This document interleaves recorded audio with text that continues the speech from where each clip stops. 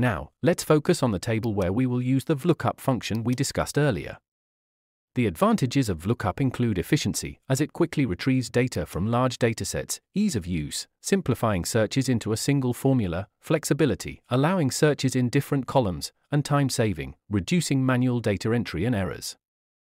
Now, the VLOOKUP function is using the IDs from column D of this table to retrieve all other data. This table is designed to record all the project BOQs in a single location. If you want to generate specific BOQ data, you just need to enter its ID in the report. If you enter ID in cell B7, the VLOOKUP function will automatically update. If you change the entry, it will update for the new ID. This saves time, as you won't have to search through multiple Excel files. The single table keeps BOQs organized in rows. If you enter a BOQ ID in cell B7 that isn't listed in column D of the project BOQ records, an error will occur. Always double-check the ID before entering it in the report. This best practice not only prevents errors but also streamlines your workflow, ensuring you provide accurate information quickly and efficiently.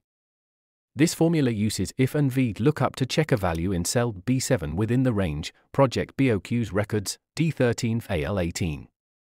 The VLOOKUP function searches for the BOQ ID in the first column and retrieves the corresponding value from the second column.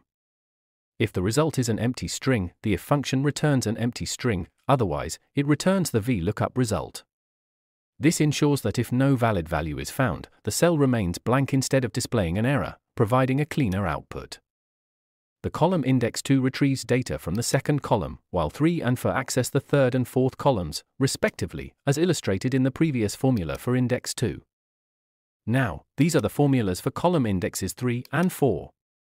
Using different column indexes allows you to retrieve various data points efficiently.